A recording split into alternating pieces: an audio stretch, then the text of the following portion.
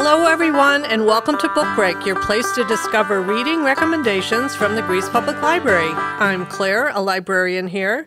I lead 2 book discussions in purchase nonfiction. Today, we have a very special guest that you're probably going to recognize, my former coworker and co-host of this very podcast, Kirstra. I am so very excited to be back with Book Break. I can't even tell you how excited I am to be here. Well, just give us a few updates of where you are now and what you're doing. Absolutely. So my family has moved to Maryland. So I am currently living in Charm City of Baltimore, Maryland. Where Claire was born. Where Claire was born. It all comes full circle. I know. And I am working for Montgomery County Public Library as a branch manager in one of their branch libraries. Awesome. So. Well, we missed you here, and I am super excited to have you back to talk books. So. Yes, and I am so excited, can I say it, to be back for Stack of Shame! The Stack of Shame. So what is a Stack of Shame? For me, it is my towering to-be-read list. And the stack never seems to get any smaller, that's for sure. How about you, Kirstra? Oh, it's like 1 out, 2 on. Yeah. Always. Always. So I frequently tell myself, okay, Claire, you're not gonna add any more. But and even with pruning mine, I'm up to, I believe it's 180 on my Goodreads want to read shelf, which is how I believe we both keep track of our to-be-reads. It's true, and I'm actually pulling mine up right now. 263. Well, I think I did some pruning, so I got mine down a little bit. Yeah. But why do you think that we both have such big to-be-read lists? Well, I think the obvious answer is that we both love to read, and we're always looking for new books. And there is just not enough time in the day to do the amount of reading we would need to do to read all of the books that we want to read. I know. And I think part of mine is, not just being in the library, but I listen to other podcasts too about reading, which adds to mine. And I'll just let you know that 2 I really like are Book Talk, etc., and Currently Reading podcast. I buy too many books, Kirstra. Yeah. I gotta tell you that moving was like the best, worst thing ever for my book collection, because when the moving truck is coming, tough choices must be made. So I actually got rid of a lot of my books in the move. Yeah. I kept, signed ones or sentimental ones. Right. But a lot, and I work in a library. I could get books every day. Right, if you want to. So, I had to be like Elsa and let it go with a lot of my book collection. Yeah, I think being in a book group and also having friends that read that constantly, push some recommendations too, that also helps to grow my to-be-read list. So absolutely. But so I have an idea. Maybe we can pledge to read the books that we talk about today by the end of the year and get them off our list. I know you are a lot better at this than I am. So I'm going to fall on my sword and say that I will finish these books by the end of the year. All right. Okay. Let's do it. Yeah, and Let's do it. We can report back. So yeah, I'm kind of regretting now that one of the categories we talked about, I did a twofer. Uh-oh. But that's okay. All right. Well, I'm going to start us off because we talked about what we would include, and one of the categories that we have is what book is the longest book on our to-be-read list. And for me, After the Pruning, that could be a dystopian novel, After the Pruning. Oh, yeah. But it's called A Walk in the Woods, Rediscovering America on the Appalachian Trail by Bill Bryson. And I added this book, Kirstra, in October of 2014, and it's just been hanging out there on the Goodreads list for 9 years. So it's so good, though. I know, and as you know, I'm fascinated with Appalachia. I love the mountains. Went to school in the mountains. And one thing, although I don't envision myself, I am not going to be like Grandma Gatewood and walk the entire Appalachian Trail unless I lose my mind, in which case someone come and get me, please. It's an undertaking. Yes, but I would like to hike some smaller chunks of it. And one of the ones I really, really want to do is called McAfee Knob. And that one is fairly close to where I went to school, like in between Blacksburg, Virginia, and Roanoke, Virginia. So maybe this book will inspire me because one day I want to picture myself standing on the ledge of that gorgeous, overlook. But yeah, so if anyone out there has done McAfee Knob, let me know.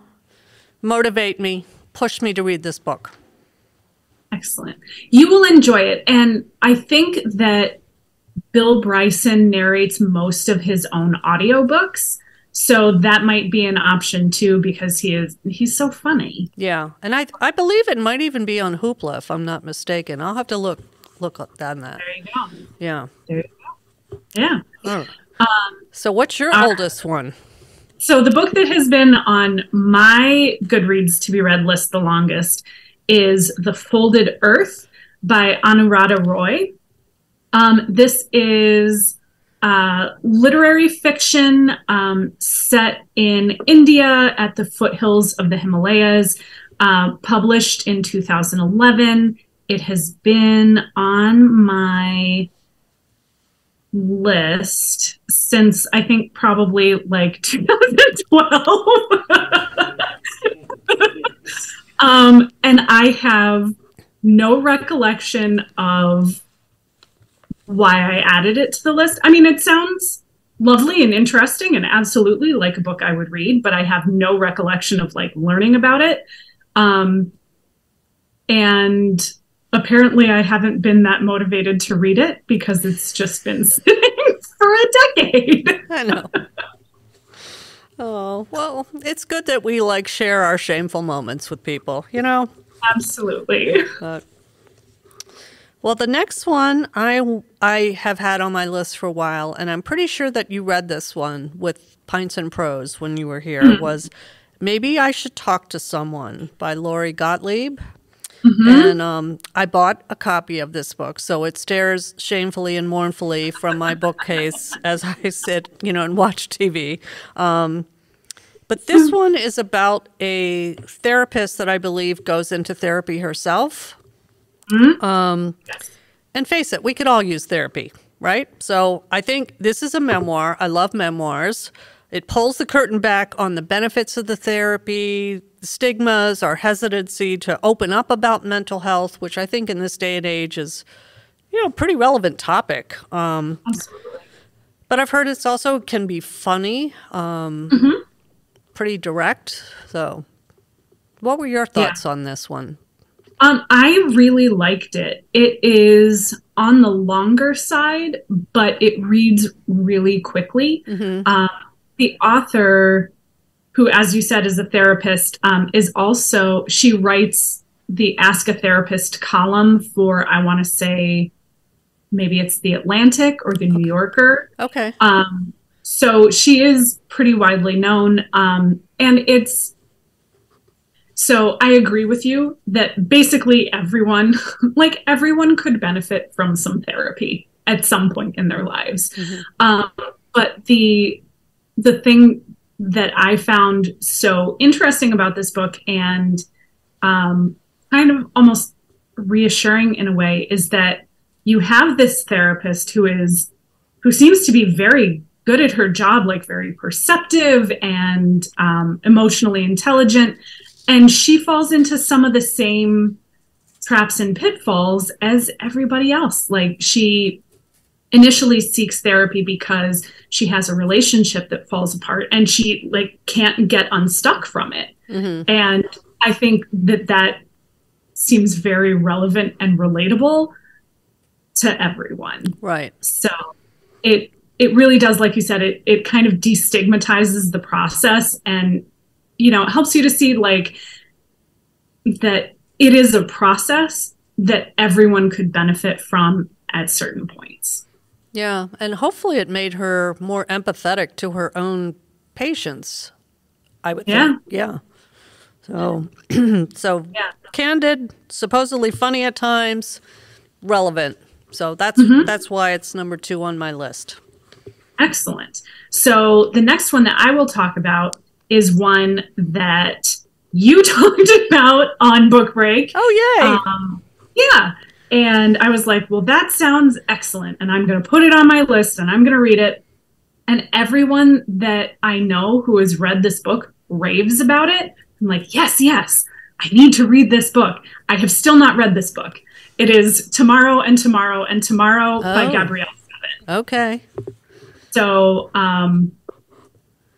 2 friends who create a video game together, but my understanding is it's really more of kind of a relationship book about how these 2 friends and their relationship evolves over time. Mm-hmm. Does that seem accurate? Yes, and it's not a romantic relationship, which a lot of times between, opposite sex, that's what it ends up being, is almost like a romance trope. But that's not what this is. This is a friendship that actually goes through challenges, periods of time where they don't speak, but yet also some of the most fulfilling creative moments of their lives when they come together to make these games. But a lot of other human aspects are involved in this story. So, yeah, I actually have a physical copy that I can give to you to get you started. Yeah. I just got to read it. Yep. So I think you'll like it when you do read it. Yeah, I think so too. Yeah. So my next one is another recommendation by one of my college roommates that I see frequently, is a very avid reader, and she also reads and then listens to books. So this is one that she recommended to me. I actually got my book club to buy in, and then COVID. And we ended up, I think we met virtually for a couple months, and this was one of the books that we could not get, like on Hoopla, or that I would have enough, like e-copies or audiobooks. But it's called Washington Black by Essie Edugan. So here's the setup of this one. George Washington Black, or Wash, is an 11-year-old field slave on a Barbados sugar plantation, and he's terrified to be chosen by his master's brother as his manservant. To his surprise, the eccentric Christopher Wilde turns out to be a naturalist and an explorer, an inventor, and an abolitionist. So soon he's initiated into a world where a flying machine can carry a man across the sky, where even someone that was born in chains can embrace a life of dignity and meaning. So, but then I think something bad happens, like maybe a death or something, and then they're on the run, and somehow he ends up in the Arctic, which that's another thing I'm always fascinated in, is the Arctic. And the interesting thing is, I believe this book is set to debut on Hulu sometime this year, and I really like reading a book before I watch a series, because then I'm like, I did not do that with the one that you and I both like, the spy one. Slow Horses? Yes. And so I'm reading those books, picturing the people that I see on TV, and then if something happens to one of them, I'm extremely upset, so so I want to read this book before it showcases on Hulu, and I think there's a lot of like really top name actors that are going to be in it, so I'm really hoping for a good adaptation. So that is Washington Black. So nice. That does sound super interesting. Yeah. I thought it would have made a great book discussion choice, so maybe I'll throw it back on the list again for next year. Throw it back in the list. Yeah. If they never actually got to read it. Yeah, true. Yeah. Okay, so my next one is going to be my nonfiction selection from Stack of Shame, and that is Somebody's Daughter by Ashley C. Ford. So this is a memoir. The author grows up. As she's growing up, her father is in prison. He serves, I think, 30 years all told. And she kind of has him on a pedestal as like the person who most understands her and who is most like her. And probably, yeah, and is just, you know, waiting and waiting for the day that they can actually be reunited outside of prison. He is released after 30 years imprisoned. And after he is released, apparently she finds out what he was imprisoned for, which she never knew. And that kind of changes the whole relationship and makes her reevaluate everything that she knew. And I don't know what the secret is. I have very carefully tried not to spoil myself on that. Well, it sounds pretty intriguing. It just does. That premise alone. Yeah. And this is a book that came out about 2 years ago, I think, and made a bunch of like best of the year nonfiction lists. And I thought it sounded super interesting, and I still think it sounds super interesting, and I just haven't picked it up yet. Okay. I might have to add that one to my growing list as well. Right? Yeah. Yeah. Okay, sure. So my next one, we had talked about adding a classic, and Yes. I just went to see the play To Kill a Mockingbird with Richard Thomas, who, for all you Walton fans, is John Boy, grown up now, as Atticus at the Rochester Auditorium Theater. And it made me realize that I remember next to nothing about this book. I think this is a book that a lot of us had to read in high school, you know, required reading. But the only thing I remembered was Boo Radley, you know. I sure didn't remember Scout running around dressed up as a ham at the end of the play. But, you know, I digress. So, but the thing is I think just with the events that are happening today, like I even forgot what happened at the trial. Like I had it convinced in my mind that things were going to end differently. And when it didn't go well, I was just like, oh no, this is not what I remembered. I thought Atticus was the big hero, you know? So yeah. I think it's time for me to add this back to my list and kind of read it as an adult and hopefully get a different viewpoint and take on it. I found it interesting that this was a Pulitzer Prize winner. This book was published in 1960, but a lot of these themes are still relevant today, which I don't know what that says about us as a society, but, you know, there we have it. It's also number 15 on the American Library Association list of most banned books, which that kind of blows my mind, too. And just in today's world with censorship and everything, I think, you know, it's kind of important to read books that maybe other people don't like. So, absolutely. Yeah, so as we still grapple with racial injustice, inequity, division, just division in community, family relationships, I just kind of want to revisit it. And it's interesting because Harper Lee considered her book to be a simple love story. And today it's regarded as a masterpiece of American literature. So there we have it. Yeah. So it's funny because I read To Kill a Mockingbird for the first time as an adult, probably only about 4 or 5 years ago. Oh, wow. Yeah. So I would be very interested to talk with you again after you read it. Okay. I actually listened to that one. It is narrated by Sissy Spacek. Sissy Spacek. Yeah. And she's excellent. Yeah. Yeah. It was a really excellent audiobook. So.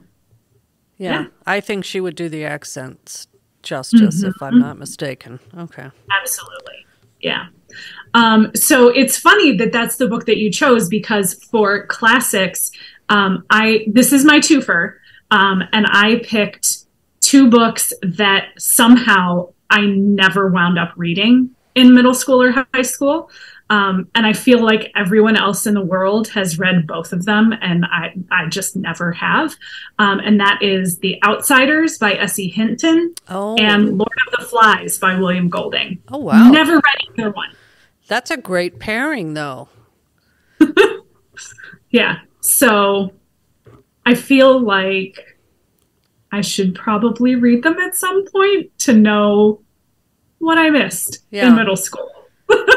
Well, I remember reading The Outsiders when it first came out, not because it was required reading. It's just because we all thought it was so cool. That's how, older than dirt I am. So, yeah. I've never seen the movie of either one either. No, I think Matt Dillon, though, wasn't Matt Dillon in that movie? Oh, they were all in it. Yeah. Yeah. Yeah. I would watch that. Yeah. Yeah. Holds up. It does hold up. Isn't it a story of fitting in, belonging? Yeah. It's like, Yeah. Yeah. Good choice. Perennial middle school theme. Right. Yeah. Lord of the Flies is a little darker. Yeah, I gotta tell you, I'm not super excited about the fact that now I have committed to reading it. I could get you a papal dispensation, for because you picked 2 instead of 1. We'll forgive you.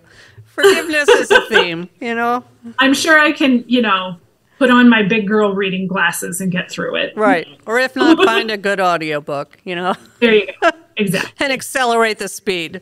So. Right. All right. So my next one, for some reason, I'm kind of a time travel nerd, and there are certain books I like and certain books I don't. But I've had this one on my radar for a while. It's called Una Out of Order by Margarita Montemor. Okay. So the setup is it's New Year's Eve, 1982, and Una Lockhart has her whole life ahead of her. So at the stroke of midnight, she's going to turn 19. And a year ahead promises to be great. Should she go to London to study economics? Should she remain home in Brooklyn and pursue her music career and be with her boyfriend? So as the countdown begins, she awakens and she's 32 years into the future in her 51-year-old body. So she's greeted by a stranger in her house and told it's her own. And then each year she kind of leaps around. So that's where the Una Out of Order title comes from. So I just thought that sounded really interesting. So you get a lot of pop culture fads, stock tips, hopefully. So, it's like, what is she going to be next? But supposedly it's magical, heart-wrenching, and an unforgettable story about the burdens of time, endurance of love, and the power of family. So, and this one I also think is going to be developed into a series, which is making me hurry up and escalate it up the food chain, so to speak. So, Una Out of Order by Margarita Montemor. Okay. That sounds really good. Yeah. See, I'm going to have to put that one on my list. I know. This is how it goes. All right, and this is the last one, right? I believe so, unless we have honorable mentions, which of course I have many. Okay. Well, I did a 2 for earlier, so you get some honorable mentions. Okay. So my last book is another book that Claire has already read and discussed. It is Demon Copperhead by Barbara Kingsolver. Oh, and that's a chunk. I know it is. And that's maybe part of the reason I haven't picked it up yet, but Pulitzer Prize winner, really excellent reviews. I think it is currently the most requested title in my library system. Mm-hmm. And it's available immediately on Hoopla. I was going to say, in both formats it's available. And I haven't done anything with it yet. Well, the one thing I will say is I listened to this one, and the narrator was fantastic. I really felt like people probably in the 30s felt like when they were listening to a radio show, like you were so engaged with him, and he really just embodied the character for me. It was fantastic. I think I would like to read it as a book at a later date, but I thought if you listen to it, I think you will be sucked right in. Yeah. So there are some really tough parts to that book, though. Yeah. No, I'm looking forward to it. I've actually never read any Barbara Kingsolver, which I'm not sure how I've managed that so far. But I'm like, no, I really like, this is the book. I need to read this book, and I just haven't. Yeah. Well, I'll do one honorable mention, and I believe this is one that you read. It's Circe by Madeline Miller. Yes, I loved that book. Well, the thing is I just read a book about Greek mythology that I promise I will talk about on a later episode. It was Clytemnestra, I believe it was. Clytemnestra? Yes. And it was compared over and over again to this book. And I was just like, well, that book has been sitting on my to-be-read list, for a long time. So that has made me think that I really need to move it up. Absolutely. Yeah. Yeah. I loved that book, and it was excellent on audio. Okay. So I'll plug that as well. The narrator was really fantastic. Okay. So... so many good books. I know. We've covered some good ones today. So it's been so great to have you back again and talking about books and our stacks of shame. Yes. And maybe we can meet up again later in the year and talk about our progress. I would love that. And maybe what else you've been reading. I know our fantasy and sci-fi readers are probably going, where is that old host? Well, but you did a whole episode on cozy fantasy, and that was wonderful. Yeah. I added a bunch of books to my list from that episode. Yeah, Jenna has kind of pushed me into that area, so, and I do like it. Yeah. Awesome. Well, thank you so much for having me back. Oh, this was so fun. Yeah, it's been great having you back. Thanks. Well, thank you, everyone, for listening to Book Break, and follow us on wherever you get your podcast. And if you think of it, leave us a review. It helps other people find us, and tell your friends. Until next time, we'll see ya. We've only got one episode per month in the summer. Book Break is a production of the Greece Public Library, made possible through the support of the Friends of the Greece Public Library. Theme music composed and performed by Sean Greif. Is that fine? Yeah.